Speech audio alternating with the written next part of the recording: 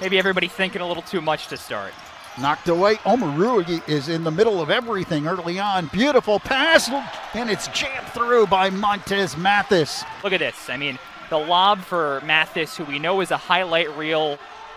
7.9 rebounds, 47 blocks. Underneath, he puts it up and in. Shooting 61% from the field last year. He's 2 for 2 with this start. Amori with the feed. I talked about how fast he can go and how fast with these New Jersey matchups, and he knows Steve Pikiell well. The two of them close friends, go all the way back to some Connecticut ties. And it's Harper hitting his first three. Young comes off this. Amori's going to roll hard. Good ball fake. It shifts the defense in. Ron Harper, if he's got that much time, it's going down. 14, and he's looked great through 2 games. Alley-oop on the way and dropped in off the glass. Numbers advantage for Rutgers here as they push. Jacob Young. Bang. Score the goal. Score the goal. That's on you. After a look inside, a drive and a kick out, and Rutgers gets the 3. They double their advantage. Well, look, the only way to really put it behind you is to go out and be successful and capitalize on what you were able to do last year. Look out in transition. Once again, Syracuse not communicating defensively. Transition, you've got to communicate. You've got to point. And communication is, yes, yelling, talking, verbal communication. Mulcahy, 3 to shoot. Oh, what a feed to Miles Johnson for the 2-hand flush. Watch Mulcahy, nice wraparound bounce. Draws Dante Scott away from Johnson. A little shovel pass. That's playmaking right there. Paul Mulcahy, excellent job. Probably thinks he can play 40 minutes right now, so. Young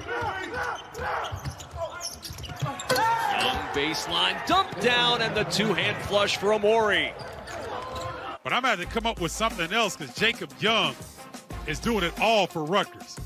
Andre Curbelo has checked in. There's an Illinois turnover, and there's the free-running Rutgers Scarlet Knights down the other way to get the 2 from Montez Mathis. And Brad Underwood said he got into the faces of those other players, Io did, and he said that's how we do it at Illinois, and Rutgers gets a 3. I like what Young is doing because he's being guarded by a perimeter player. So anytime he gets the ball in the paint, he's looking to score. Mulcahy out of the corner, and he hits. Fastest guys in the country collapses the defense, and Mulcahy is the beneficiary of the nice assist. Rutgers got it done more on the perimeter to this point. Mulcahy cut off on the baseline. That's Baker. Hits it. Recovering, and look at this bullet by Mulcahy. I mean, Dwayne Washington could do much better. Yeah, I'm surprised he hasn't been as big of a factor here for Purdue.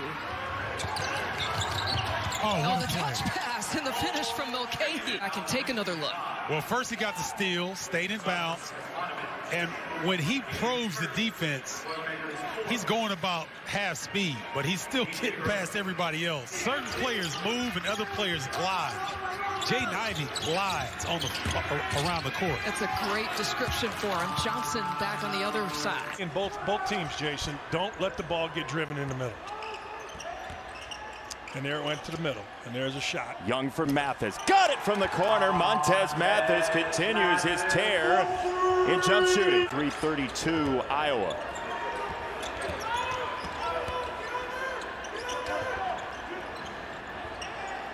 Mulcahy got it from the corner. And Josh Langford, he has had some wide open looks. Mulcahy runs the floor and finishes with the left hand plus a foul. As soon as he hit the floor, that ball was gone.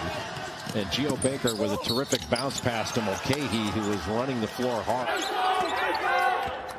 And they finish on 6 straight possessions after starting 0 of 2. They're now 6 of 8. Harper knocks it down. Both teams getting into a rhythm. Nice job on the interior.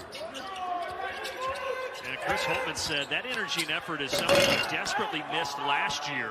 There's some effort. Easy slam, Miles Johnson. Johnson and Key both stay with Young. Nobody rotates over for. One thing about Wisconsin, though, they generally have pretty good balance at the defensive end because it's set up by their offense. Good time. Drops it from Miles Johnson, who dunks it home. Scarlet Knights trying to get something going offensively here. Omoruyi, easy two. Now Young. Baker will try another three, and that one rattles home.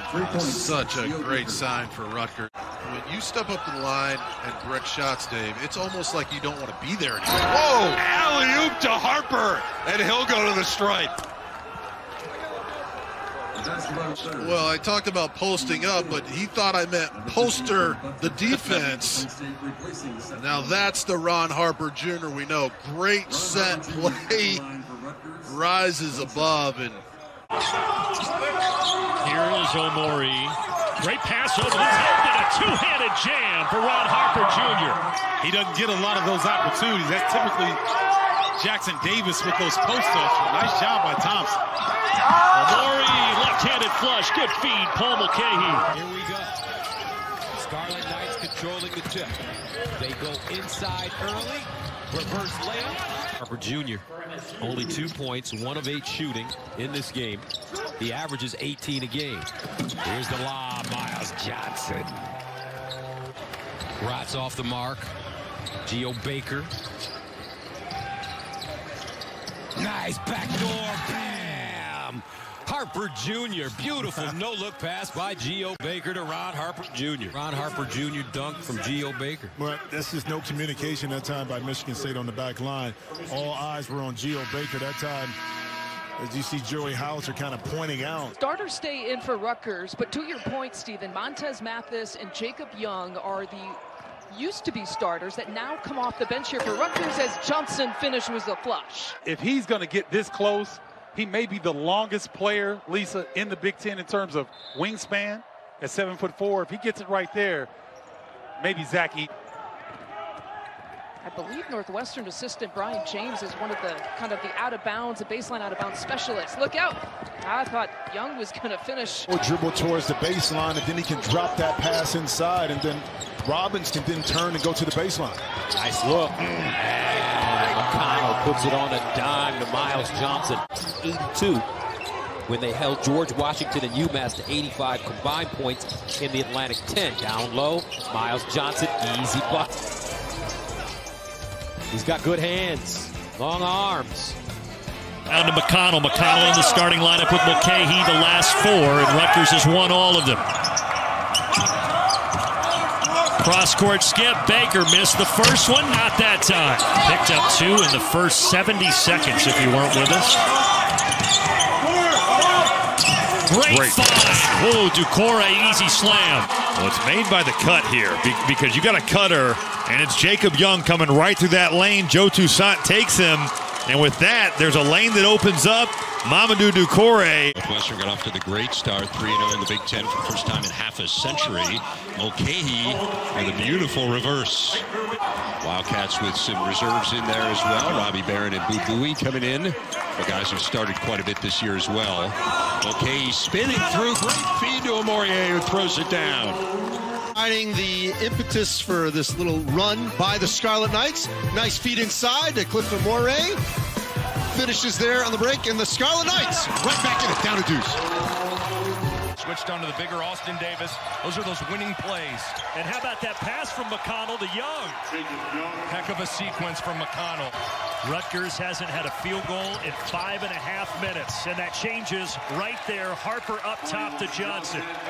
The sheepish smile from Jacob Young tells you who got the flop warning.